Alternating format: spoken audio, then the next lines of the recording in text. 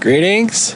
Today we're going to find out what happened with the BLUETTI and the Rockpals 100 watt solar panel. Now I have 4 solar panels here today. I have the Rockpals 100, the Rockpals 60, the Jackery 100, and the Jackery 60. We're going to put all 4 of them through my little tool that will tell us voltage and amps. And I'm guessing some of you were right that the Rockpals panels doesn't put out enough voltage for something like a BLUETTI that requires 16 volts to charge. But let's prove it.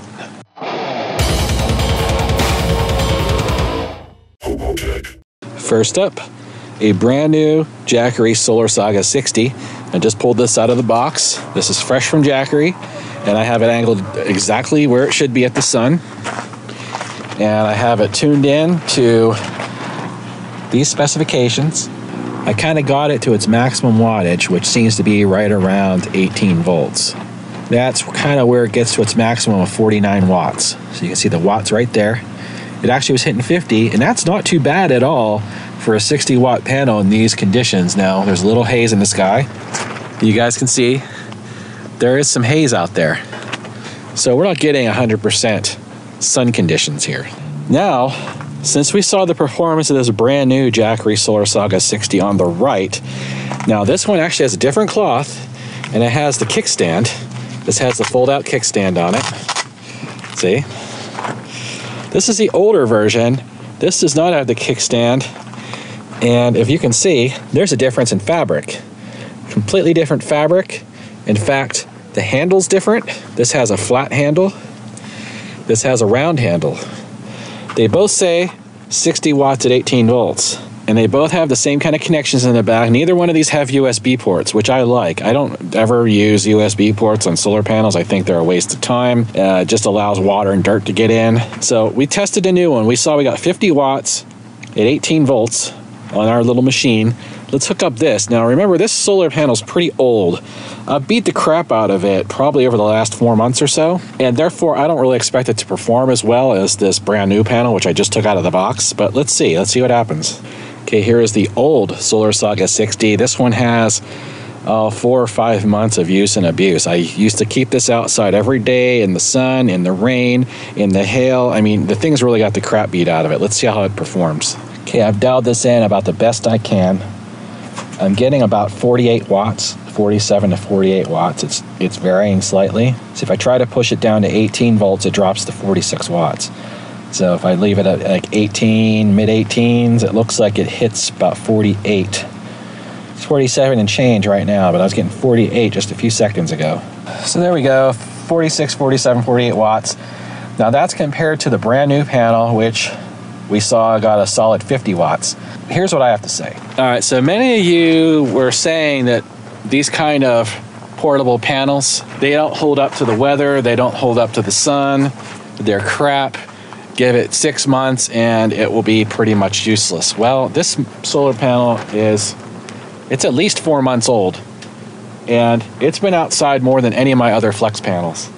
So this thing should have degraded significantly in that 4 months if what some of you say is the truth. And that is that these panels that are made with the sun power cells, and all Jackery solar panels are made with sun power cells, they're considered some of the best in the world. The cells are. And Jackery and other companies buy up the sun power cells and use them in their own products. So yeah, the SolarSaga is expensive, but 4 months later, and I'm only getting 2 watts less out of this solar panel than I did a brand new one fresh out of the box. I don't know, that sounds pretty good to me. Okay, here we have the Rockpals 100 watt portable panel, and we're gonna see what this one puts out. So I have this dialed in right here for maximum wattage, which we're getting 76 watts out of a 100 watt panel. And I'll play with the voltage a little bit, 77 watts. But you notice the maximum wattage is at a lower voltage. So let's take it back to 18 volts. So at 18 volts, you get about 70 watts. 17 volts seems to be about where it puts out around 76 watts. Now compared to the Jackery, that's definitely a lower voltage for the maximum watts. Let's check the Rockpals 60. See if it has the same kind of performance. Let's see if it peaks also around 17 volts. That might be why the BLUETTI with the MPPT controller has a problem with the Rockpals, because its maximum load is a lower voltage. I also want to show you, this is the unloaded voltage of the Rockpals 100, just over 20 volts. Okay, here we have the Rockpals 60 watt. Open circuit voltage with no load, 20.6 volts. Let's go ahead and crank her up. Okay, you can see we get a maximum of 48 watts in the mid 16 volt range. It seems to be the peak, right around 17 volts. So just like the 100 watt panel. And here we have the Jackery SolarSaga 100. Open circuit voltage, it said 21.4, it's 21.3 right now. So it's definitely higher than the Rockpals. That's very interesting. Seems like it's putting out its maximum around 15 volts, 78 watts. And at 18 volts, it's putting out about 64 watts. Very interesting. It's totally different results than the SolarSaga 60. Here's the open circuit voltage for the Jackery SolarSaga 60. That's way above the SolarSaga 100, 24.2 volts. No wonder this thing actually puts out power at a higher voltage range. Now this tells me that the SolarSaga 60 should do a really good job of charging the BLUETTI pretty much at what we saw the wattage here, 52 watts from that little 60 watt panel. Yeah, the difference in voltage is really interesting.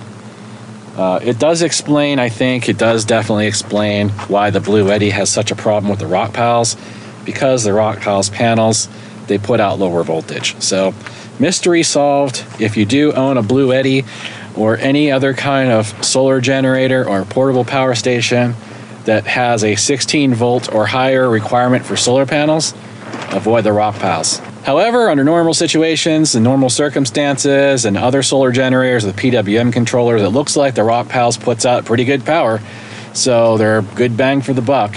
I'm not going to say don't get them, but if I was going to buy one solar panel to haul with me in my limited space in my van, it would probably be the SolarSaga 100. Just because I know it'll work on everything I got. It's really quick and easy to set up. The cables are longer. It's got the kickstand. Yeah, it's more expensive. It's also lighter and easier to carry. So that's probably the one I'd go for if I was gonna buy one for myself and just have one solar panel. I know you guys are gonna demand a real world test. Let's go ahead and plug each one of these solar panels into the BLUETTI. We got a little more haze rolling in, so don't expect as high wattage numbers as you saw just a little bit ago on the machine. So we got the SolarSaga 60 here, 46 watts. Give you guys an idea what the sky conditions are like. Let's go ahead and try to speed through this before any of those bigger clouds roll in. 46 watts still. Here we are with the SolarSaga 100. We're getting, if you guys can see that, 61 watts. So here we have the Rockpals 100. Now remember before when I hooked the Rockpals 100 up, it only put out like 25, 30, I think 35 watts is what I saw before. I got a little bit of haze. It's around 3 o'clock, so the sun is a little lower, but we do have the panel angled as best we can towards the sun. Let's see what we get from the BLUETTI. You guys can see that. It says 45, and it bounces back and forth 45, 46 watts.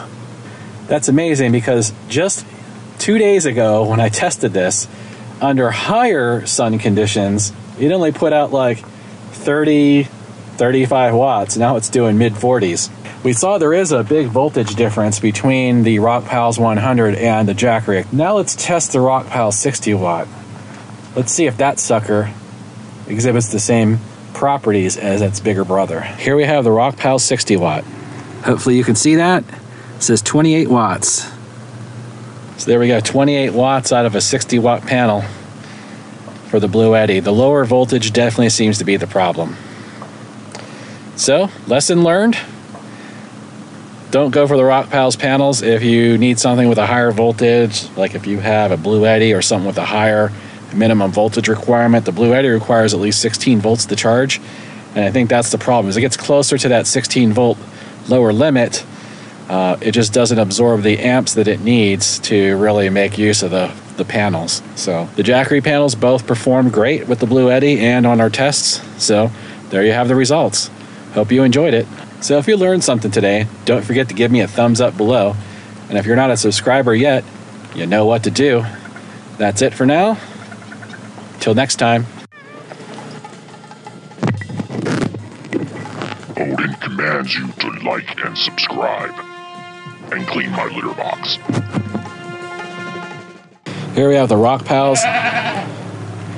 Here we have the Rockpals 60. Here we have the Rockpals 60 watt.